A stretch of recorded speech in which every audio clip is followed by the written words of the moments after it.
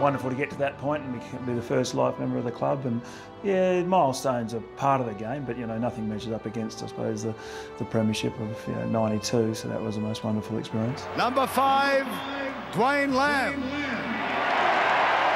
Time goes quickly, and it scares me for the next 20.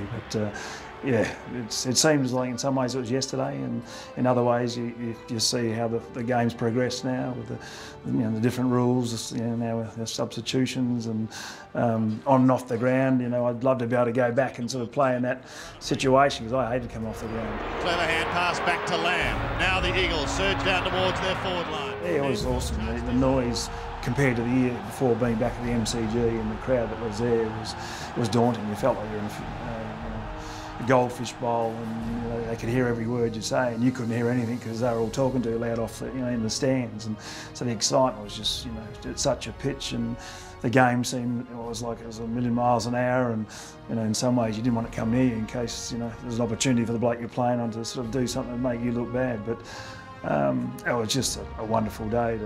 It was wonderful that the game progressed the way it did, so we were threatened, and there was bits and pieces happened, but then we got on and we won, probably not too far from the end, but it gave us that little, if you like, a few minutes to rejoice, and like you just won lotto, and no one else knew, and you got to celebrate with each other. And I still think probably the victory lap was probably just about the highlight, just to see the amount of people that travelled across from the west, and pocketed in a couple of areas, and just the excitement that they got out of it. It was just a massive day.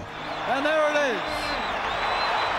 Memories sort of starting to not serve me well, but I can't remember a lot. I've probably remembered the Robert Scott run down, only because Mick probably talked it up for a period of time. The truth is, I think he slipped as he went round the corner, so I caught him. But it was always a good story that he caught Rui, and so that meant I was quicker than Robert Scott and Pete Matera. So, but yeah, sort of vague memories of bits and pieces, but the end bits were wonderful.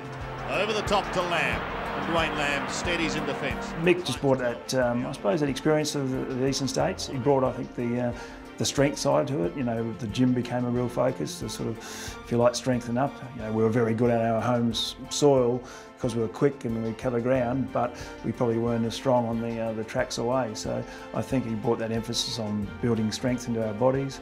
I think his professionalism about. He was wonderful as far as his knowledge of opposition teams and players you came up against, so he really started to dissect the game down to individual contests and match up and all that sort of stuff. So it was a real professionalism, and he didn't sort of, all coaches are fully committed, but he didn't leave the stone unturned, so he was wonderful. Premiers 1992. Once you've played a premiership, I think that's forever. So those memories, every time we get back in touch, and we don't do it on a lot of occasions, but you get a good roll-up, and memories come flooding back, and you've obviously got your pox of guys you see more of, but there is a bond there for life that will always be a wonderful memory.